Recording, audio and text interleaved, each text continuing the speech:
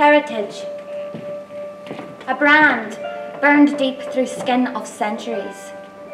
There's a lot of passion in the play. There's Nicola in the play is very keen to teach us about the way history and tradition can be a very, very dangerous thing. Oh, I never saw that now, but they say some turn cannibal.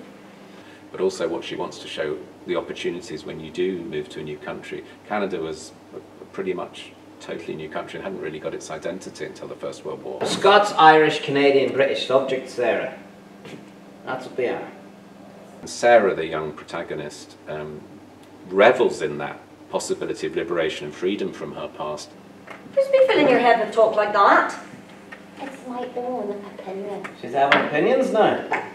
Whereas, unfortunately, the Catholic and the Protestant families are still stuck in the old ways in certain ways. He was born in Canada. He was raised in Canada. He will work to pay his taxes to the Canadian government. He's Canadian. They're almost importing their troubles, their war from one country to another.